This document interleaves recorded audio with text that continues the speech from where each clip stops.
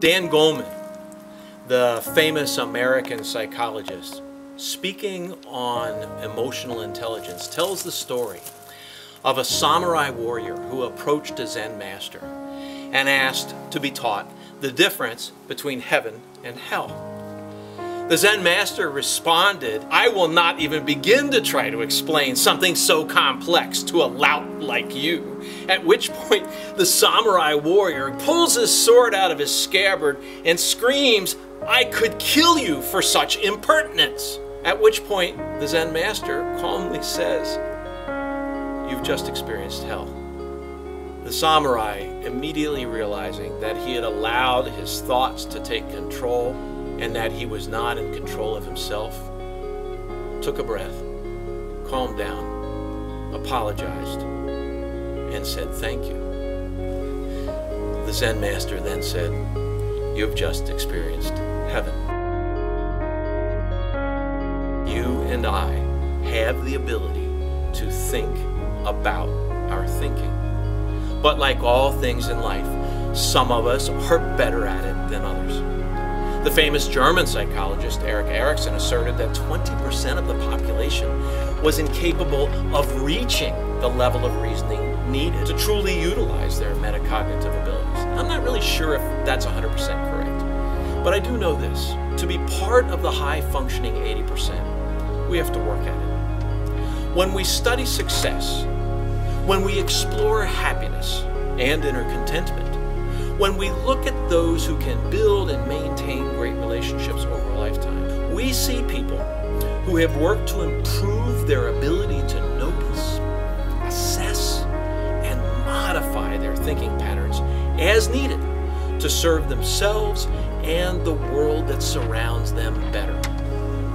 Like the samurai, as we develop the ability to move from the hell to the heaven that Goleman's story describes, we are becoming masters of the thing that is most fundamentally us, our consciousness, our thought. And master our thoughts we must. If we are to produce the innovative solutions that will move us forward productively in our relationships, our work, our society, we must master our thoughts. There are thought patterns that get in the way of creative thinking, get in the way of collaboration, and get in the way of rapid production of innovative solutions. Here's examples. When we allow ourselves to ruminate on a mental story that upsets us and creates distance between ourselves and others.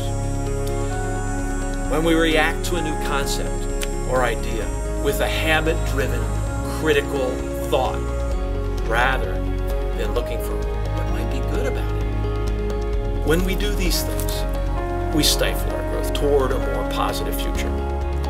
Fortunately, we have the ability to overcome each of these unproductive patterns, to replace self-limiting thinking with thought patterns that serve us. To do so, we must first notice what we are thinking. Noticing thought, or metacognition, is a key part of what makes us human, and we can each get better at it. So notice. Then we can mentally step back a short distance and label what you're thinking, naming the thought as a thought. Once you've noticed and labeled that thought, we can ask ourselves, is it likely to help us solve the problem or keep us mired in the muck? Does it serve us as a creative human being? Then, if needed, we can create a better thought. Yes, we can do that.